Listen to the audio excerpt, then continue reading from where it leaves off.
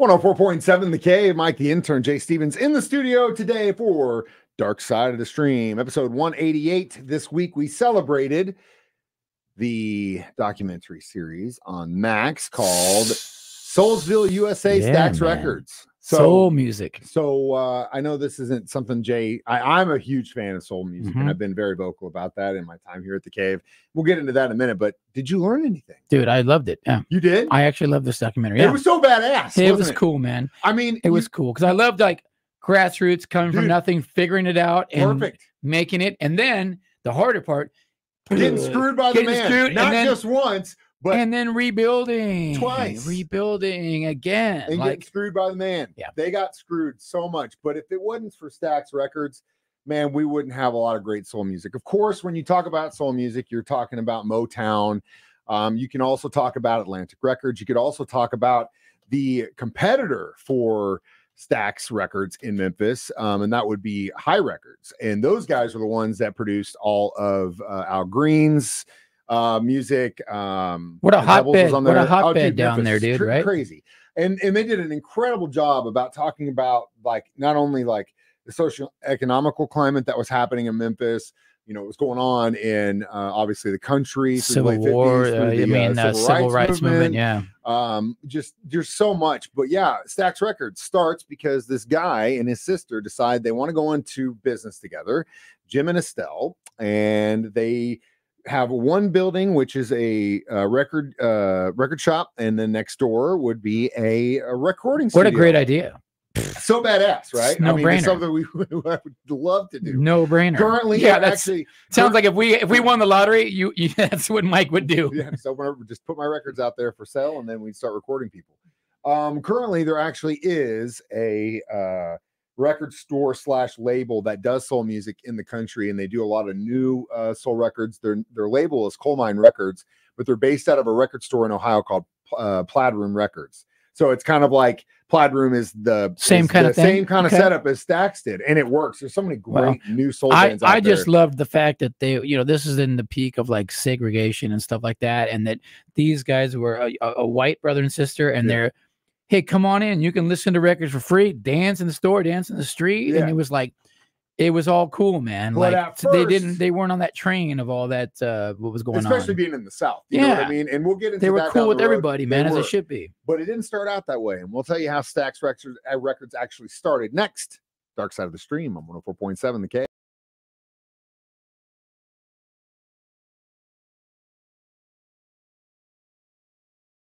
On 4.7 The Cave, Mike the Intern, Jay Stevens back in the studio. It is Dark Side of the Stream, episode 188. Stax Records, Soulsville, USA. So Jim and Estelle, they start this business together, and basically they start selling records, and Jim starts producing gospel and country records, and bluegrass, really. And eventually someone came in there and said, hey, can we record it? And at first he's like, no, we're not. I don't know anything about that stuff. I don't know nothing about that. I don't know anything about that stuff. And it was originally known as Satellite Records, but basically they started recording a little bit, and eventually one of the staff producers, Chips Moman, kind of says, hey man, I know you want to do some record, like some, country music, roots music, whatever. But eventually, Rufus Thomas got in with Mr. Stewart, and Rufus basically sold him on the fact that you should be doing.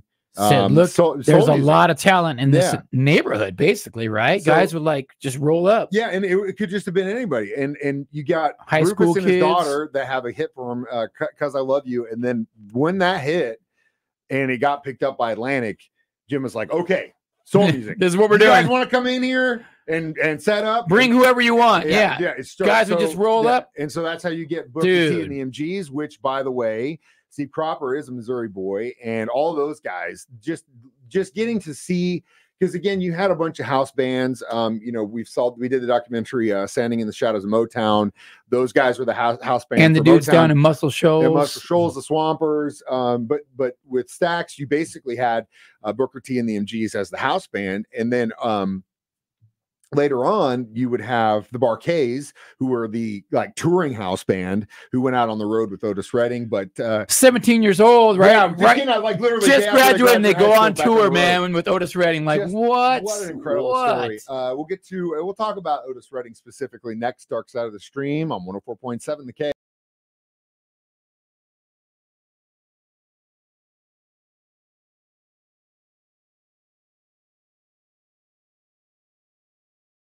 One 104.7 The K. Mike the Intern, Jay Stevens back in the studio. It is Dark Side of the Stream, episode 188.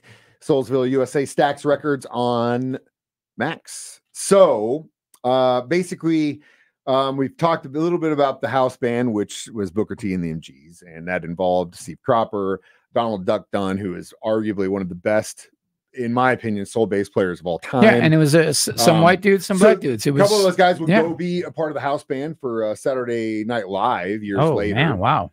But there's some just incredible music that came out of that.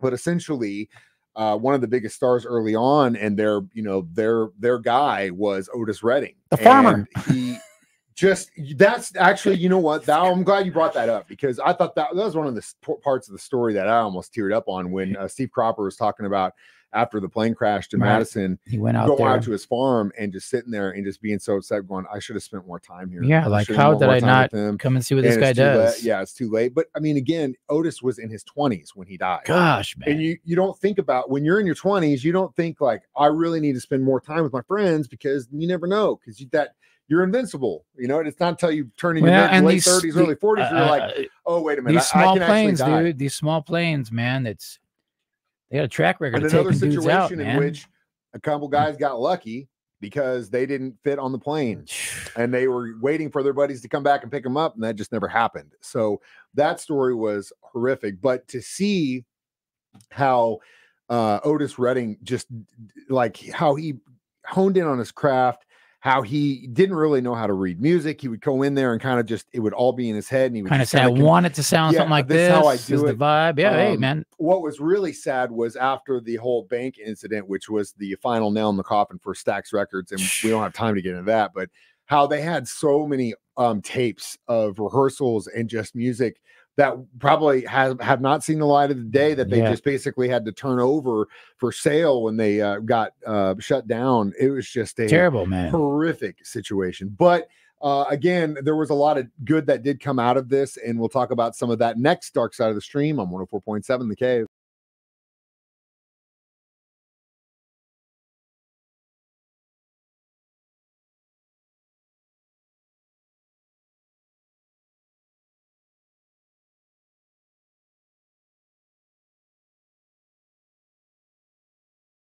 Mike the Intern, Jay Stevens back in the studio. It is Dark Side of the Stream, episode 188, Soulsville, USA, Stax Records. So it was so cool to watch the journey of Isaac Hayes and his partner. Going from David, like songwriter, Porter, dude, like producer, arranger, and then he's like, I want to do, man. Again, like Isaac and David, like those dudes, chef. Yeah, but I mean, golly, those Black Moses, man, those dudes, they produced just so many records. And this was after Atlantic basically had taken all of their, because to have a successful record company, you got to have a hit, right? So they get that big hit with Carl and Rufus.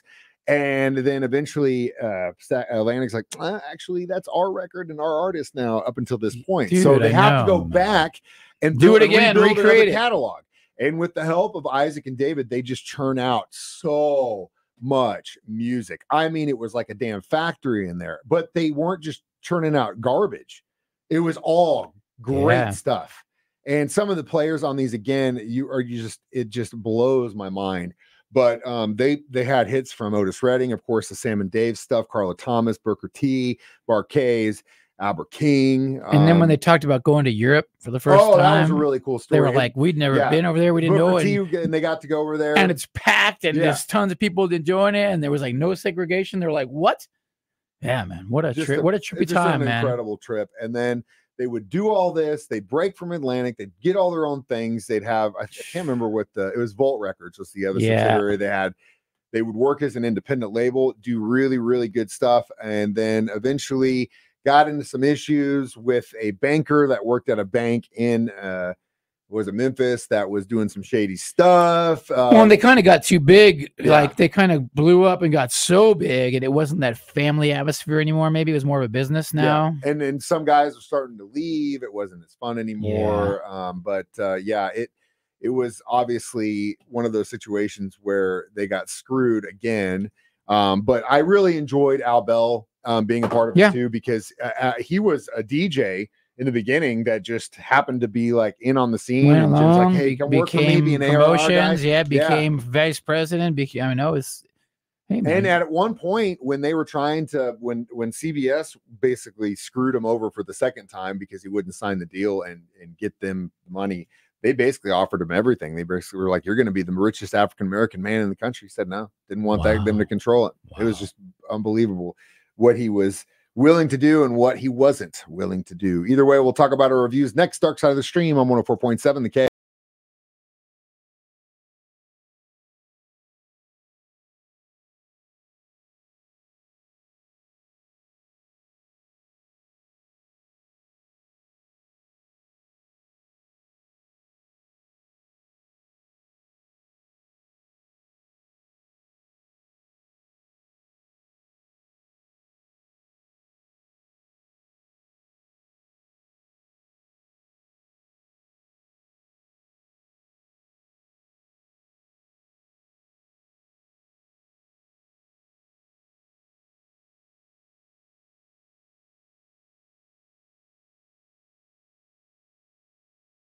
Mike the Intern, Jay Stevens back in the studio.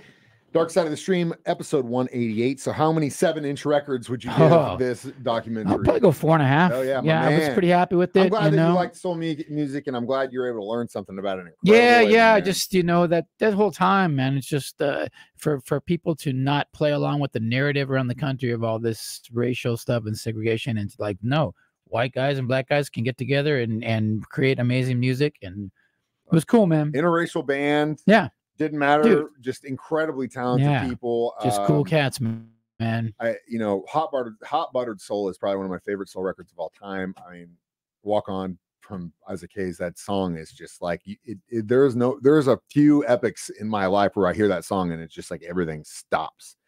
And just incredibly talented individual, incredibly talented record label. Watch that documentary. I would give it a solid 5, and that's just because I'm a soul homer. Yeah, you are a soul homer. Jay, what are we watching next week? Well, since we were on HBO Max with this one, I saw a teaser for another documentary. I figured, why not? Why not talk about more musicians that have some ups and downs? Fallen Idols. Nick Carter and his brother, the other Carter brother, I forget his name.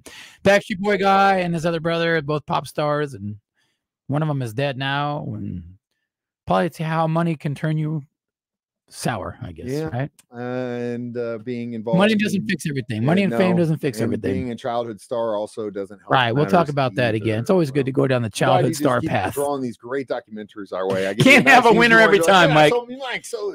Yeah. Okay, let's talk about some dirtbags. Who knows?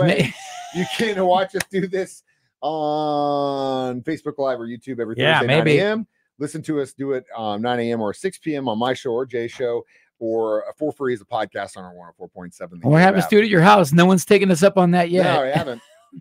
We'll come and watch with you. We'll sit on the couch. You sit in the middle. Me and Mike on the edge. We'll watch the documentary together, and then we'll do the dark side. Hey, I like that. If you're a lady, especially. Yeah, maybe I'll let Joe get Mike in trouble. Get Mike in trouble. Either way, Mike the Intern. That's Jay Bananas. Thanks for watching. It's Dark Side of the Stream on 104.7 The Cave.